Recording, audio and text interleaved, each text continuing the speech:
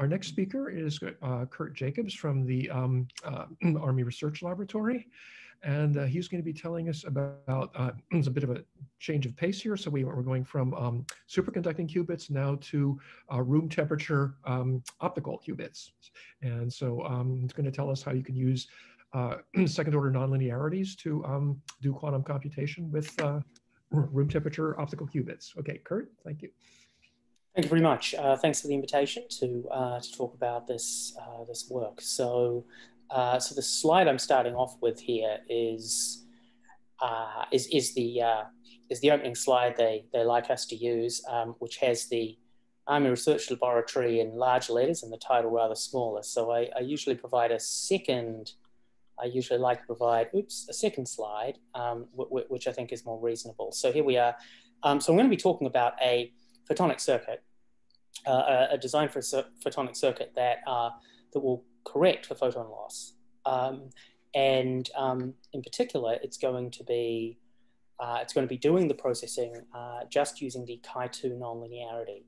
And the reason we want to use nonlinearities is bulk nonlinearities is because it's one path to quantum computing at room temperature. So this is work that that I did in collaboration with a number of people at MIT, Dirk England, Jeff Shapiro, Mikkel Hoyk, and the first author on the work is Stefan Krastenov, who's a postdoc at MIT. Also Pranay Narang, who's at Harvard. Okay, so I'm going to give a little background to start with. So I already mentioned that that we'd like to pursue the possibility of doing quantum computing or doing quantum information processing, whether it be for networks or sensing, at room temperature. And one reason for that is that the Army is usually thinking about potential applications in the field, which means things you can carry around. And dilution refrigerators are not lightweight. So they tend to view anything that requires cryogenic temperatures with a great deal of skepticism. So that's one motivation. But in general, if you could do things at room temperature, it would make it would tremendously lower the cost of these technologies. So that's the motivation. The interesting thing about nonlinear optical crystals, the nonlinear effect on the light is due to the matter in the crystal, but it doesn't come with, or it doesn't appear at this point, to come with much noise, even though the matter is at room temperature and fluctuating all over the place. Presumably this has quite a lot to do with the the fact that the light has frequencies that are very high compared to room temperatures. But anyway, so that's motivation for trying to do computing with optical nonlinearities. Now, while it's been known for many years that you could potentially do quantum information processing with nonlinear optical crystals, it's never looked very promising. And so, some work's been done on it, but not a great deal compared to other platforms. And so the reason it hasn't looked very promising is that the nonlinearity is very weak compared to the amount of time that you can hold a photon sitting around in an optical cavity. And in the last few years, so I'm just going to talk about that a little bit now. In the last decade or so, there's been a fair amount of progress in the various things you require to do information processing with bulk nonlinearities. So one of those things is that was actually the discovery in 2011 by Langford et al. It was I think Gerard Milburn and Anton Zeilinger were also involved in that. They discovered that rather than using chi3 nonlinearities, which is a higher order nonlinearity than a chi2, rather than using chi3s, it's always been obvious you could use chi3 to do quantum computing, but it wasn't so obvious you could use chi2 nonlinearities. The kind of dynamics you get out of a chi2 just doesn't lend itself obviously to doing computing, and people were never really sure about it, but they found, Langford et al. Found a simple way to do it, so it became obvious you could use chi2. Now, because chi2 is a lower order nonlinearity, it's stronger, so that's an advantage to start with. Secondly, in the last decade, new materials have been developed that have considerably stronger chi2 nonlinearities than previously. One of those in particular is lithium niobate, but I think gallium arsenide is another one. And there's also been a lot of progress in building cavities that are better and better, cavities on fabricated on photonic crystals that are better and better at confining photons. So there's been quite a lot of improvement there. So you see over on the left-hand side, I've got some plots. So the first plot here is the Q factor, that is essentially the how long you can confine a photon in a cavity for. That's been over the last decade, that's been increasing, and if you look at that plot, it seems to be increasing more or less as a straight line, which means that it's increasing exponentially because it's a logarithm on the Q factor axis. So if that continues, then we expect a lot more improvement. However, there is a bit of a catch to that, and that is that there are really two things you need from your cavity in order to do computing with bulk nonlinearities. And one of them is that you need to keep your photon hanging around for a while. But the other is that you need to have the photon as tightly confined as possible. So you need the cavity to be very small. And the reason for that is that the more tightly you confine your photon, the stronger the electric field, because you're getting the energy of that photon, you're packing it into a tighter space. You therefore have to have a higher electric field to be supporting that energy, or to give you that energy. And the stronger the electric field, the stronger the effect of the nonlinearity on the photon. So what you really want is you want high Q cavities that are also very tightly confined. And so this plot here is a little deceptive in that these, as the Q factors go up, the confinement may actually be going down a bit. So we'll look at that anyway. We'll look at the combined effect of trying to get smaller cavities and better cavities. And the second plot down here is something called the efficiency. That's for second harmonic generation using a chi2. And that efficiency folds in the volume of the cavity on the bottom there, and the Q factor, and also the strength of the chi2 medium. And we see that has actually been going up also exponentially. So that's much more promising. But we'll return to that a little later. So we know that you can use chi2 nonlinearities. Certainly there's been considerable progress in developing better cavities. And something that's particularly interesting, in I think it was 2016 to 2018, there were two groups who realized a way to confine photons much more tightly than previously. And so I have this graphic up here, the one that's yellow, red, and black on the right-hand side, entitled Ultra Confining Cavities. So we have two cavity shapes here, a circle and a square. And what they discovered was that if you put another medium in the center, so you cut the cavity in half, something with a different refractive index, you cut it in half, and then you take that piece, you cut it in half again, and then you take that and you cut that in half again, etc., on this progression that goes along to the right here, you have this fractal-like structure, if you like. going down into the center of the cavity, forming this very small structure in the center of the cavity, then what happens, which you can see from these pictures, the electric field here, the stronger the electric field, the lighter the picture. So the yellow is telling you where the field is confined. And we see that on the left, when we don't have the structure in the center of the cavity, the field is dispersed all over the cavity. But when we move to the right-hand side of this tiny structure, we see the field is very tightly confined in the middle.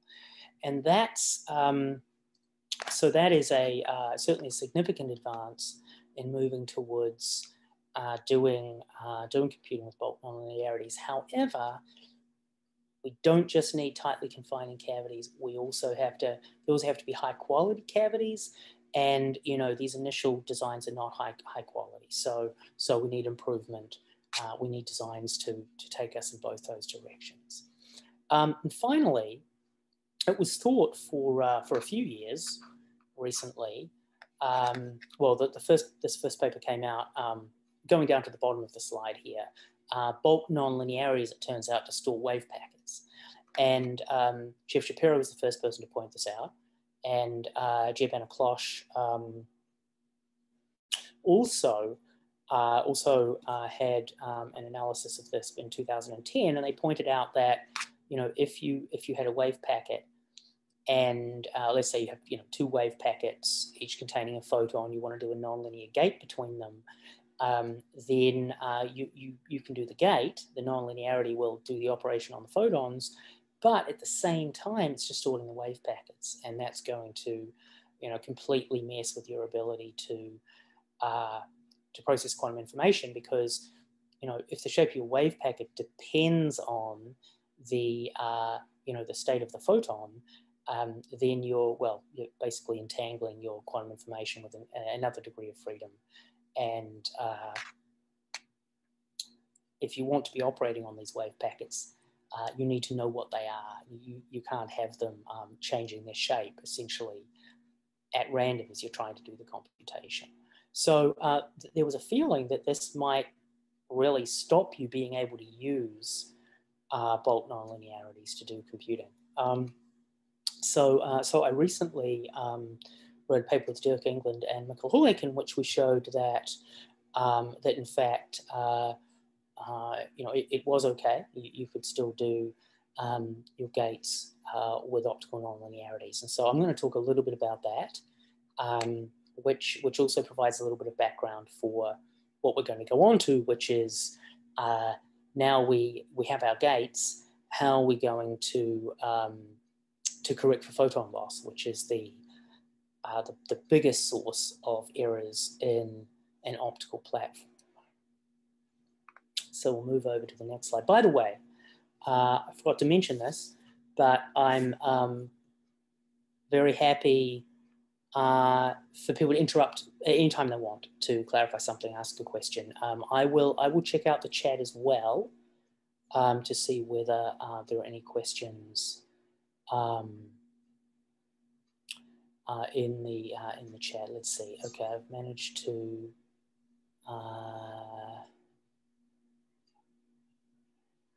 I don't think there's any. Yes, are there? Oh, it looks like there might be a question or two here.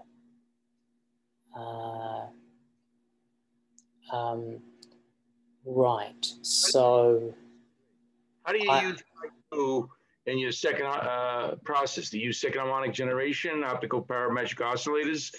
What exactly do you use to do these? Right. Well, yeah, I will get onto that and some more details. It really depends. Actually, there's quite a lot of flexibility. So I think, as I recall, in the gates that we in the gates that I've been considering, we're using we're using the process. The basic Chi2 process, right, converts. It involves three photons,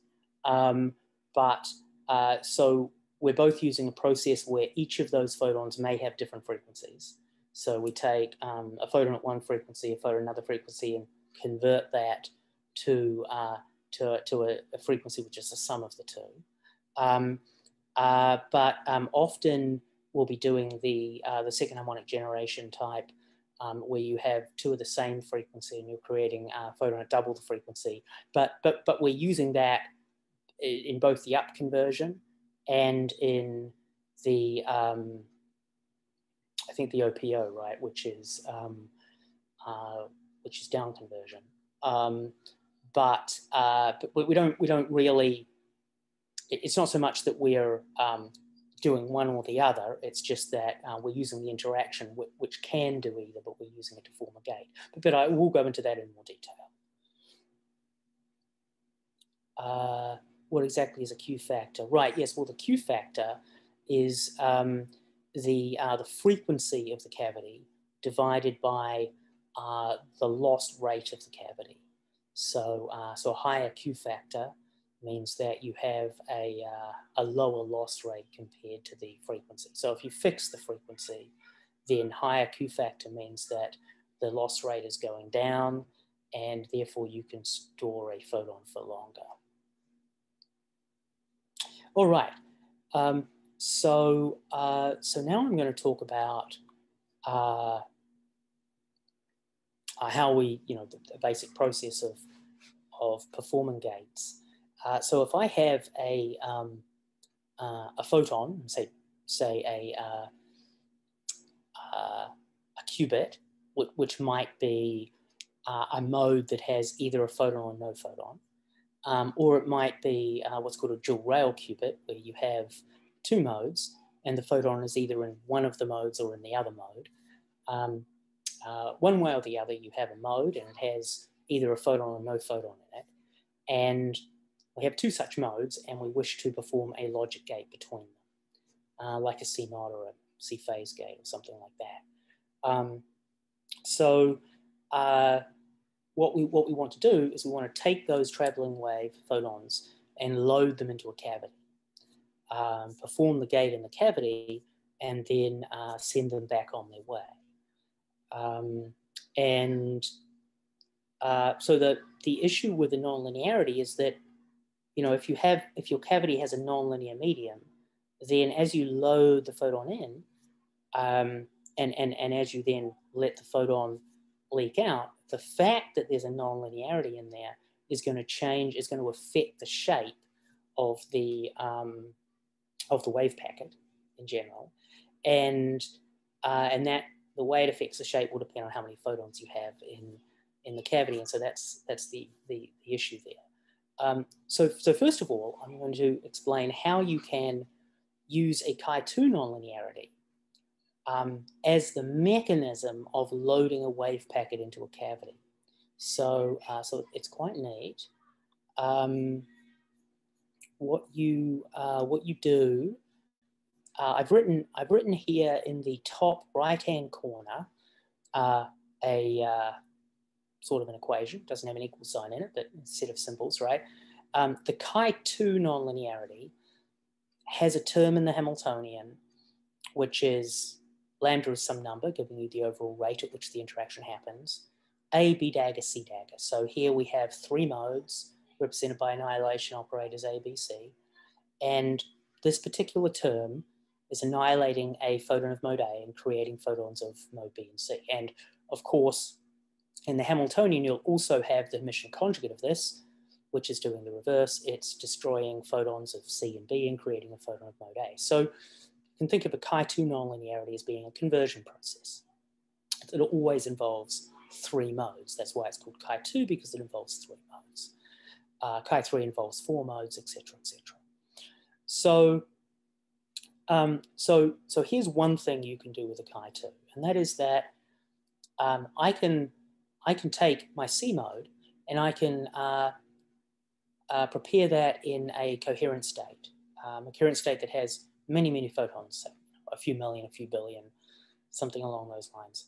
And if you do that, then under the right circumstances, but generally, it's true that the processes that occur will then essentially not change the state of the, will not change that coherent state, not appreciably. What that means is that the coherent state actually remains disentangled and uncorrelated with the other two modes. You know, one of the conditions is that those other modes are not pouring many, many photons into the coherent state. But if those other modes just have a couple of photons in them, then that's fine. So you can show this fairly rigorously. I won't try now, but essentially that means that you can replace one of your modes with a classical number that you can control. So what are you left with when you do that? Well, what you're left with is now just a linear interaction between modes A and B, just a standard linear coupling between those modes in the rotating wave approximation, which is, once again, just a conversion of photons between the modes, which is now controllable because you can, by changing the coherent state in your C mode, you can now turn off and on that coupling. So this is a very handy thing to be able to do. It means you can have two modes in a nonlinear material that overlap, and then you can just control their coupling at will. You can take a photon in one, swap it to the other one, etc. Now it turns out that this process is actually a good way to load photons into a cavity, and I'm going to, so I'll see if I can explain that now. So this diagram on the left here has this cross shape. So the four arms of the cross have these holes drilled in them in what's called a photonic crystal. So it's a photonic material with holes drilled in periodically. And so that forms a crystal structure, if you like, a periodic structure. And those holes, if they have the right size and the right spacing, will be extremely good mirrors for light. So we now have mirrors on the two arms, and and that means that we have two cavities formed at the center. So light's trapped in the center. One cavity is going one way and one cavity is going the other way, and the two cavities are crossing each other. So I can store one mode in one. So I've looked at the center. So I have a cross at the top, and then one in the center, and then one down, one below. So if you look at the center one, I've drawn two modes in here, which are crossing each other. So I've got my two photons that overlap. Now, it's been known for a long time that you can get a traveling wave photon in a waveguide. If you have a cavity coupled to it, then if you can control the coupling between the cavity and the waveguide in the right way, so basically just give it the right profile and time, that matches in the right way the profile of the envelope of the photon, so the waveform of the photon that's coming along, then the cavity can suck up the entire photon and store the photon in the cavity. So that's been known for quite a while. I think the first paper explicitly on that was by Peter Zoller, Ignatius Serac, and Hideo Nobuchi back in about 1999. So they showed that process. They did it with an atom in the cavity, and they're actually coupling changing the coupling of the cavity to the atom. Anyway, so what we can do here is we can use the same kind of process. So if you go over to the right-hand side, if you go over to the right-hand side where I have this drawing with the purple ovals, then on the left, I've got this thing called this vertical line, which is called a bus waveguide. So imagine a photon traveling along this line, and then that line touches one of the ovals, which is a ring cavity. And so what I can do is I can use my chi2 nonlinearity to turn off and on the coupling between this first ring, which is coupled to the waveguide, and a second cavity, which has a much, much smaller coupling. So it's to the waveguide, to a waveguide, it's a very, it's a good cavity. So so it has a low, has a high Q factor. What I can do is I can use the chi2 nonlinearity to turn off and on a coupling from the first cavity to the second cavity. And that is enough of a degree of freedom so that if I have a wave packet, so if I have a wave packet coming along in the along the bus waveguide and then impinging on the first cavity, by controlling the coupling between the two cavities in the right way to match the particular profile of the photon, you can actually get the second cavity to suck up the entire photon and store that in the second cavity. So that's a way to use a chi2 medium, to use the fact that a chi2 medium has a controllable coupling between two cavities to load and then unload a photon from a cavity. So just to give a little more insight into that, one way to design that coupling is that you can imagine that what you want to do is I've got my photon coming in and impinging on the cavity. So some of the photon is leaking into the cavity. But then as the photon comes into the cavity, also it's going to start leaking out of the cavity immediately as well. So the output from the cavity, when the photon is coming into the cavity, the output from the cavity is actually the sum of what's coming out of the cavity and the part of the photon that's reflecting off the cavity and going along the waveguide. So what you want to do is you want to control the coupling between that cavity and the second cavity so that whatever is in the cavity, the first cavity at any given time, whatever leaks out from that will exactly cancel the field which is being reflected from that cavity. And so if you can get a complete cancellation of the reflection of the photon off the first cavity, then all the photon is going into the cavity. So anyway. I have a question. Yes. Why is it 737 and not 775? Okay, right. Let me I've just gone and messed up my slides. Right, okay. So I think what you're doing, yes, is you're dividing 1550 by 2. That's correct. Well, yeah, okay. So this particular picture is not really designed for the explanation I was giving. So I guess it was actually a bit foolish of me to leave those in. So in this particular case,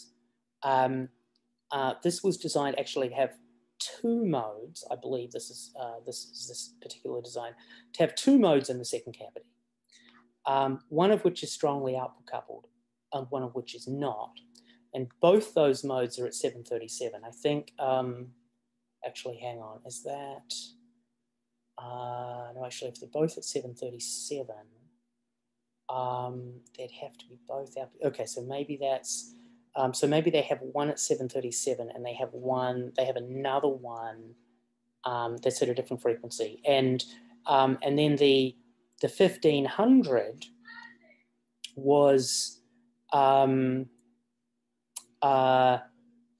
to couple both of those. What was the was going to be the sum of those two. So I think probably what's happening there is that they actually have 2 frequencies in that cavity. Each of them are a bit different, and they sum to 1550. So that's why that number is not. So you have a third frequency running around to balance the 1500. Is that it? Yeah, there's I think there's actually a third frequency that's also trapped in that second frequency, but but they haven't written it down. I think that's what's going on there. So in fact, the 1550 in that first cavity is actually going to be a classical coherent field, and that's going to control the coupling between the 2 modes in the second cavity. I think that's how they plan to use that. But there'd be different ways of using it, right? Because you can, depending on how the frequencies and phases are matched up, you could do with different processes. But yes, quite. That is not matched up exactly with what I was saying. So anyway, so there we have a way to load and unload from the cavity. Now, because there's nonlinearities in the cavity, this could still be a potential problem for wave packet distortion.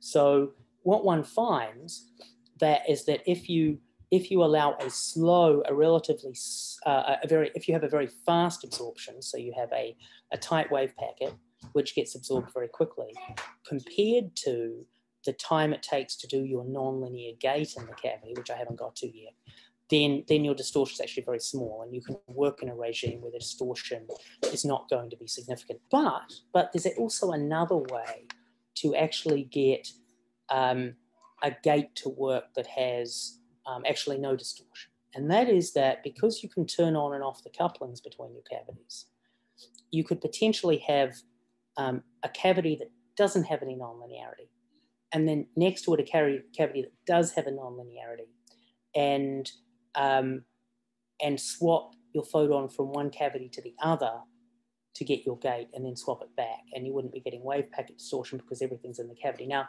that is actually experimentally a lot harder to achieve, though, because then you have to have different materials on your fabrication, and ideally you'd like to use one crystal. So it's a theoretical possibility, but may be more difficult to achieve. So I haven't yet talked about the way you actually, implement a gate using a nonlinearities. There are ways to do that that are fairly simple to understand.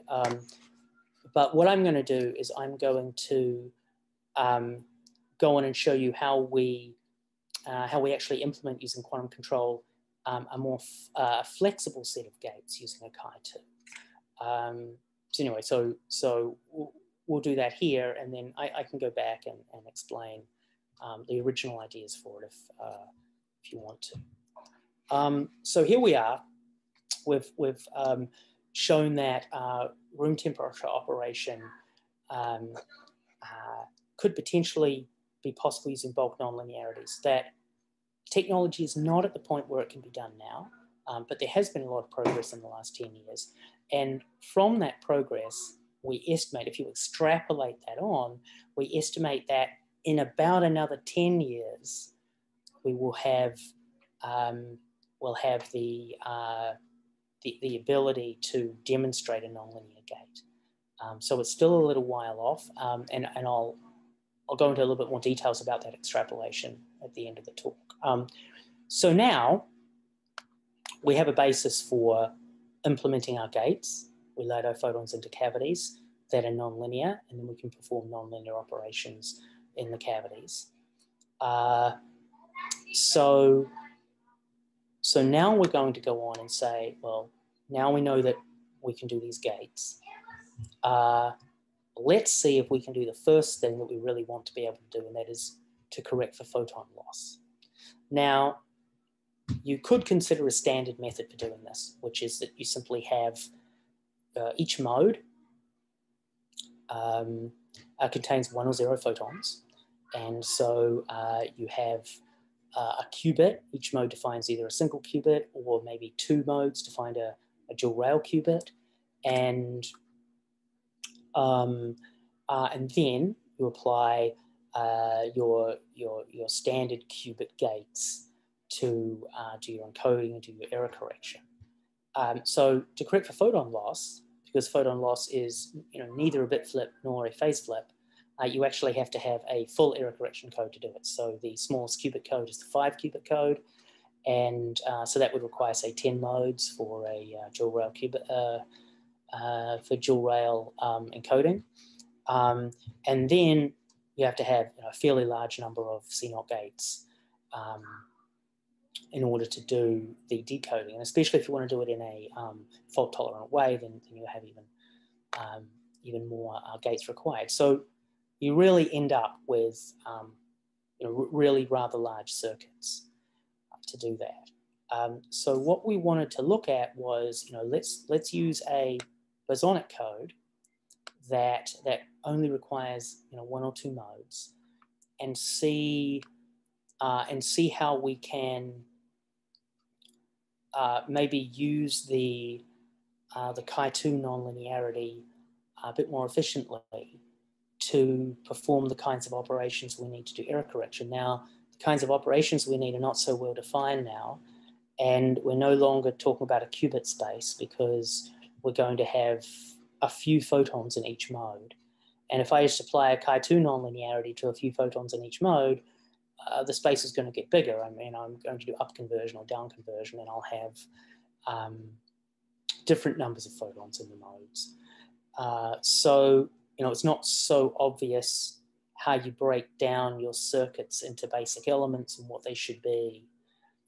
Thirdly, we wanted to do it all unitarily, so we didn't have to mess around with measurements. It's always seemed to me that, you know, the addition of measurements creates an additional technological overhead. It would be nice, ideally, to do everything on, you know, with your basic unitary circuit without having to have these classical feedback loops in it. So this is what we had a look at to see what we could do.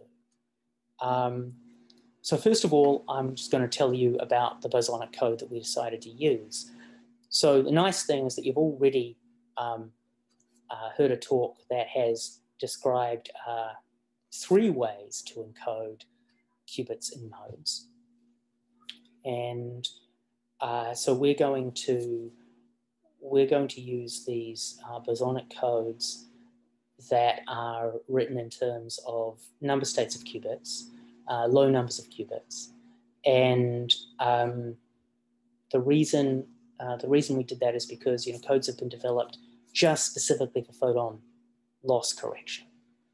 So they won't, it's not a full error correction. It won't necessarily fix phase errors on your modes, but loss is a much bigger source of error. So the first thing you want to do is correct for photon loss. So the particular bosonic code, it was one of the first that was suggested, and I think this was by Ike Chuang and collaborators like quite a long time ago in the 90s at some point.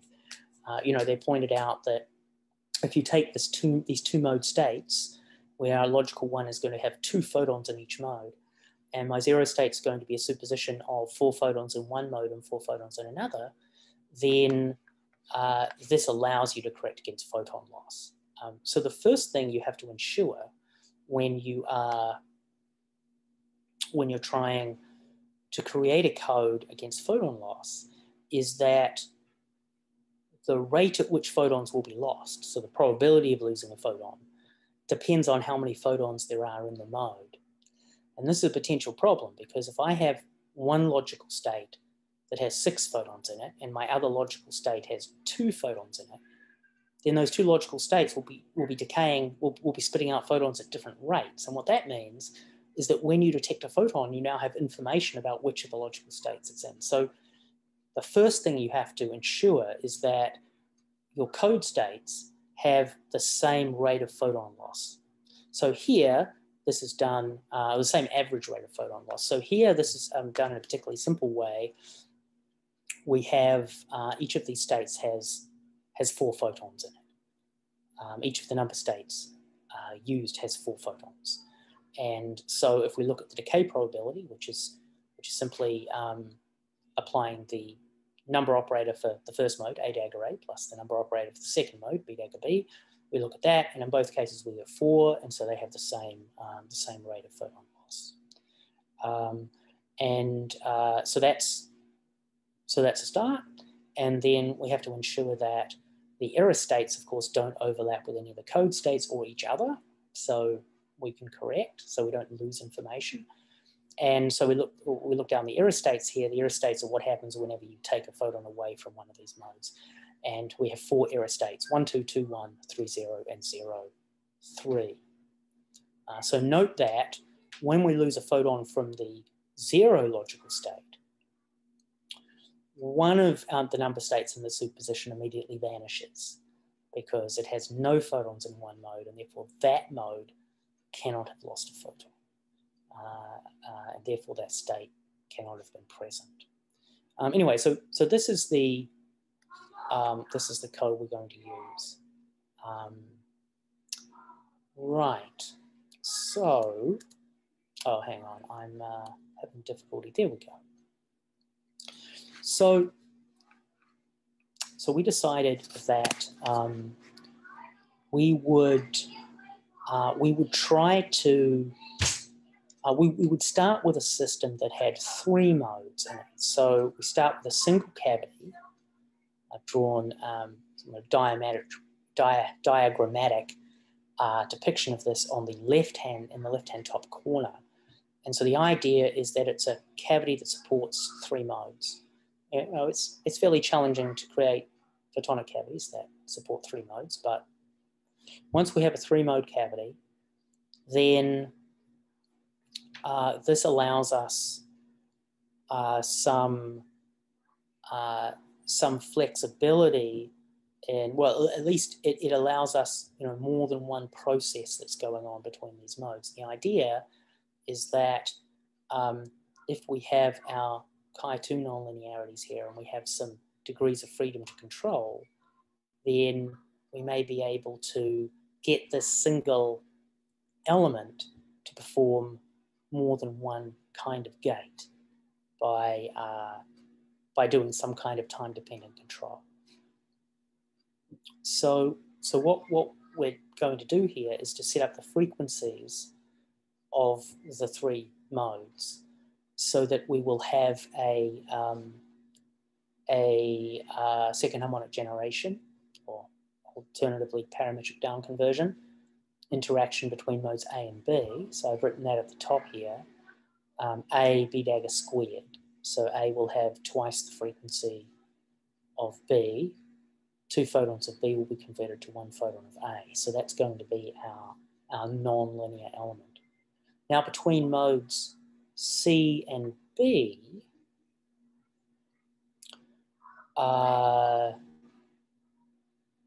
what we're going to do is we're going to introduce actually a fourth mode, which, well, it may need to be supported. Maybe it's a mode in a different cavity that overlaps with the others, but it's going to be in a coherent state. So potentially it might not need a cavity because it could be an electric field at gigahertz frequencies, which is simply providing the frequency difference between B and C. But anyway, what we're going to do is we're going to use this chi2 nonlinearity with a strong coherent field to create a controllable coupling between B and C. So that's our Hamiltonian. I've written the Hamiltonian down here. We have our fixed chi2 nonlinearity, which is our nonlinear element, which is coupling A and B. And then we have our controllable linear coupling between B and C. And so the hope was that, that just by doing the linear control, the control of the linear coupling, that may give us enough degrees of freedom with the fixed nonlinear element to perform a number of different gates, and hopefully enough to do our error correction. So it turned out that that was the case. Now, we are adding this additional complexity, which is the ability to do this time-dependent control. And the real question is, if I have my nonlinearity with strength lambda, that is giving me my basic speed of my operations. So what we want is that when we're creating these more complex gates between our 3 modes using that nonlinearity, that the whole control process to get a gate doesn't take too many time cycles of this lambda. So in other words, not too many inverse lambdas, right? So if I have my rate as lambda, then the time it takes to flip a photon, do a photon conversion between A and B is what is it? It's pi over lambda, I think. It doesn't take too much longer. So what we found, and here are control sequences that that we've explicitly found for our linear coupling to do various gates. The time on the bottom line is an inverse lambdas. So we see that these gates take about 7 inverse lambdas. So we lose a factor of 7 in speed between our basic chi2 nonlinearity and the gates themselves. What we gain is that our gates are fairly complex. So they're doing more than a C0 does. So I've got 3 examples of gates that we can implement by loading our photons into one or more of these modes, and then performing this time-dependent control operation. So, I've written 3 down here. One's conditional transfer, and so the conditional transfer, we mean that we're going to take photons from one mode and put them in the other, but only if the third mode has a photon in it. Actually, it's the other way around here. We're going to do it only if it doesn't have a photon in it. We're going to do the transfer. If it has a photon in it, we're going to leave those modes alone. And so that's the mapping I've written below. So we're starting with no photons in the A mode. We're starting with 0, 2, or 4 photons in the B mode. And what we want to do is to transfer those photons to the A mode. Remember that we're doing up conversion. So 2B photons only goes to 1A photon. So what happens if we have no photons in our C mode, then we want 4 photons to transfer to 2 photons in the A mode. And similarly, 2 photons to transfer to 1 photon. So that's a conditional transfer. We can do a conditional add, which is taking a photon in mode C and adding it to the number of photons in mode B. So that's something that is very useful for us to do if we're trying to do photon loss correction, because we've lost a photon, so somehow we have to get another photon in, right? So we have to supply a photon and have that photon added to our state. And then finally, there's another operation that we needed, which actually just involves 2 modes, once again. And this is to do a entangling or symmetrizing operation. So if our photons have the same number of photons, 1 each, then we don't do anything. But if one has 2 and one has 0, then we create this symmetric superposition. And the reason for that, if we go back to our code, is that when we lose a photon from the 0 logical state, we start in the superposition of number states, but we end up going just to a number state because one of those states is annihilated in the photon loss. So we had to have something to do that. Anyway, so it turns out that this 3-mode system is pretty flexible, which is good. That's an advantage. So what we came up with, I should check time. Let me just see if I can find the time here. It's 12:19. Okay, so officially we have about 10 minutes left.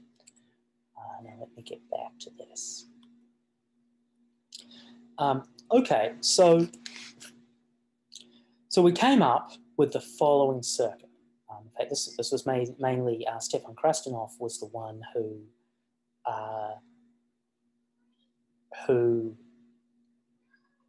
had this idea of trying to then we have this flexible cavity that can do these things, but let's see if we can use the cavities more than once, so we don't need very many of them.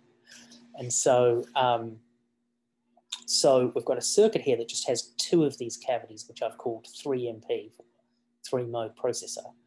And so we have 2 of them.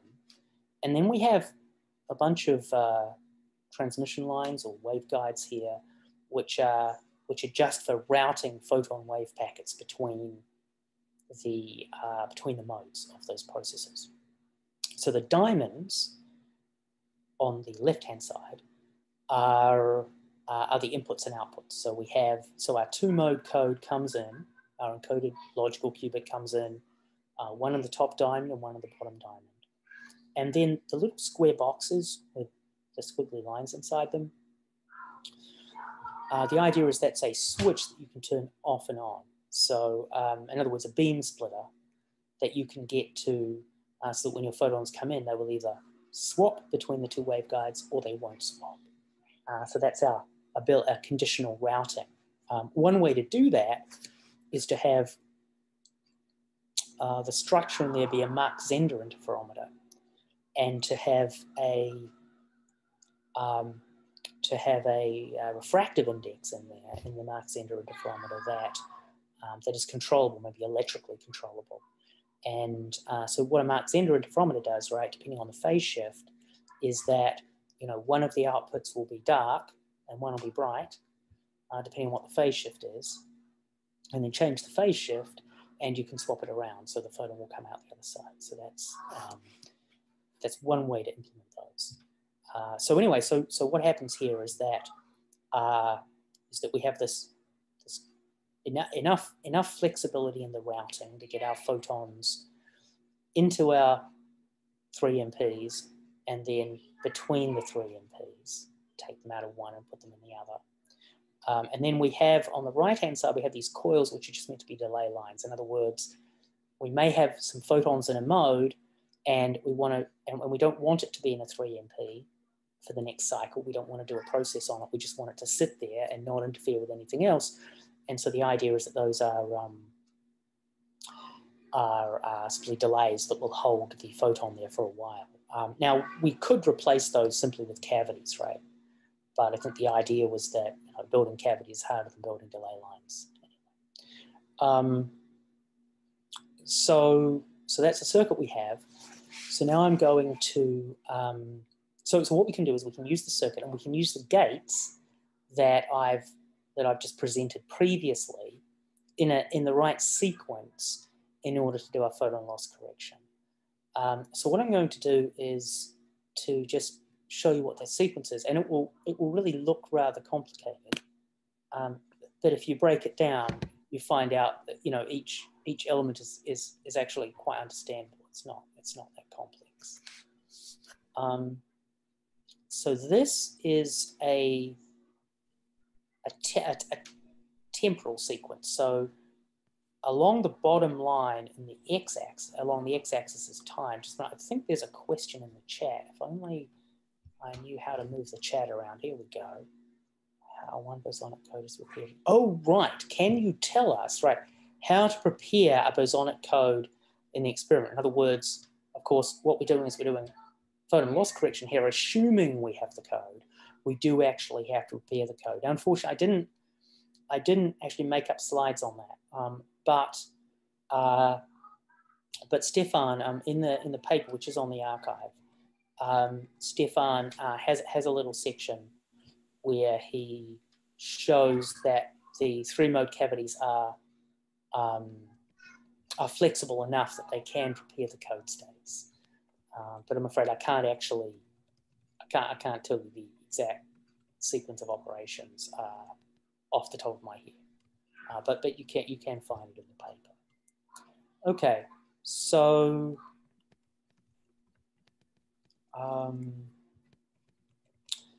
we have this time sequence here. So what are we going to do? Well, the top row is cavity 1, is 3MP1, right? And the bottom row is the other one. So what we do to start with is we put one of our inputs, input 1, into the first cavity, the B mode of the first cavity, and we put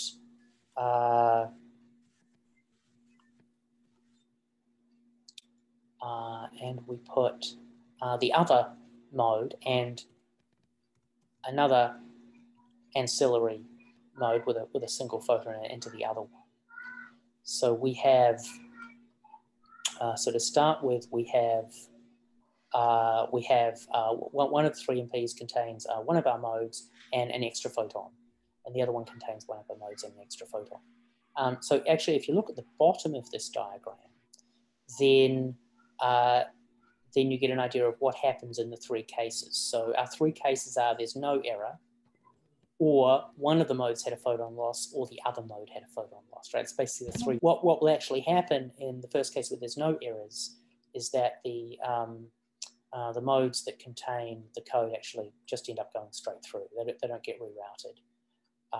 But we're going to use our conditional transfer operation to reroute the modes if they have an error and perform the error correction operation. So, so now I'm going, so to go into a little more detail and show you a correction happening, I'm going to now explicitly add to the diagram what happens in that case. So if I can, there it is. So this now tells us what is actually in each cavity as it's happening. So what we're assuming here is that the top mode has lost a photon. Hang on just a second. Okay, so right, so it's lost a photon. So either so in the top right, top left-hand corner here, the state is either 031 or 011, because the two modes will have sorry, that particular mode will either have 3 photons or 1 photon because it's lost 1 instead of 2 or 4. Whereas the bottom one will have 4 photons or 2 photons. So now we use our conditional addition operation right here. That's the little symbol there is the gas pump. It's called the pump gate. Stefan called it the pump gate because it pumps 1 photon into the other modes. So what happens then is that if there was an error, and only if there was an error, the photon is transferred from the ancilla mode to the code mode, and so it now has 4 photons or 2 photons in it. The photon's been replaced, but the key thing now is that the ancillary mode has no photons, and so we can now use that ancillary mode as our conditional operation, because if the photon got taken out of the ancillary mode, then we know we have to do something. We have to do our correction operation. Because even though we've added the photon in, we still don't have the right state, the right code state. But if we didn't have to add the photon, then we don't have to do anything. So that's really what conditions the rest of the code. So the traffic light symbol here, going on to our next operation, the traffic light symbol is this conditional transfer. So we transfer the mode if and only if the auxiliary doesn't have a photon, and we transfer it to a different mode, to the A mode instead of the B mode, and now that A mode gets routed to the other 3MP. So in the case that you had an error correction, the code mode will end up being routed to the other 3MP.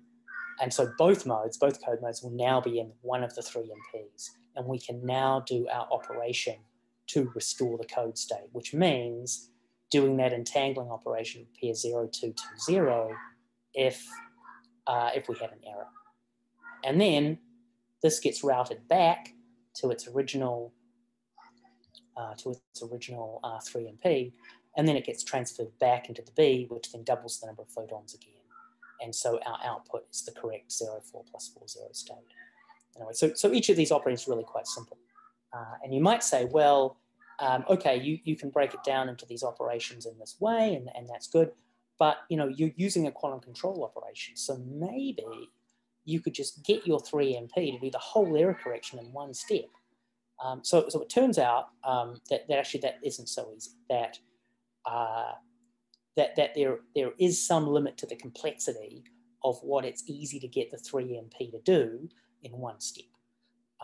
Now it's probably possible to get it to do the whole thing, but that's a harder operation to find, the control sequence that does that. I have to evolve it for longer. It's going to be a more complex control sequence. It's harder to locate. So this is what we came up with as our kind of best operation.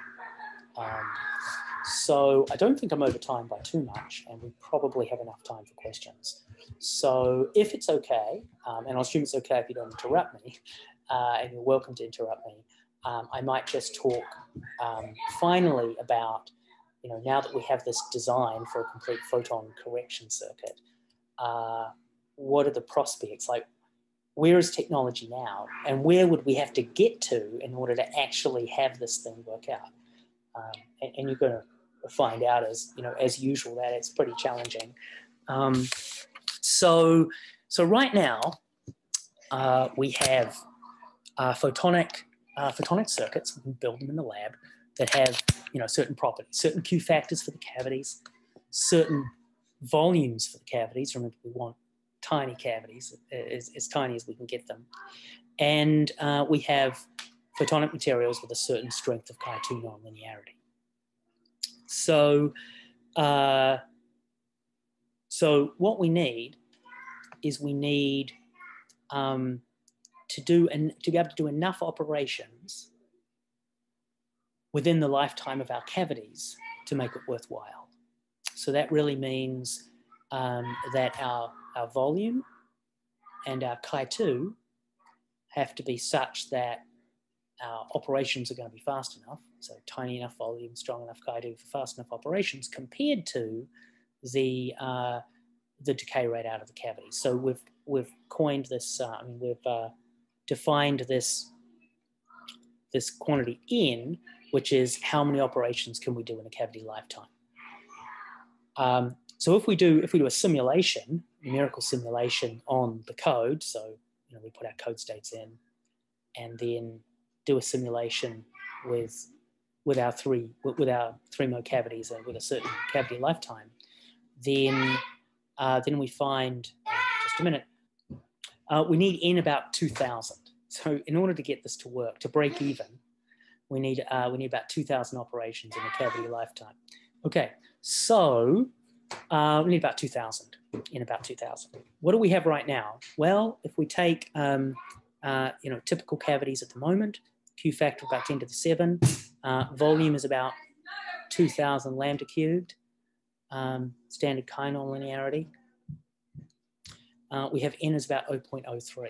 Okay, so that's quite a long way away. That's about a factor of 100. My apologies, COVID-19 is, you know, causing some challenges. Okay, so so that's a long way away. So where do we need to get to? We have our so if we assume that our Q factors only go up by about a factor of 20, that's assuming, right, that we're taking our cavities and we're miniaturizing them, right? We're getting these highly confined cavities while generally preserving the Q factor. So we want our cavities to go down by a factor of about 2 million. So we have 10 to the minus 3 lambda cubed. Now, cavities have already been built with this size. It's a question of getting the Q factors back up, right? I think the result from IBM recently, where they have this size cavity and the Q factor is about 10 to the 5. So that's about another 3 orders of magnitude required. And chi factor, our chi2 goes up by a little bit, then we reach 2,000. So that tells us where we need to get to. And if we extrapolate from the previous progress over the last decade that I showed previously, then it's about 10 years away. Okay, well that wraps up what I wanted to say. So please, please ask questions if you wish.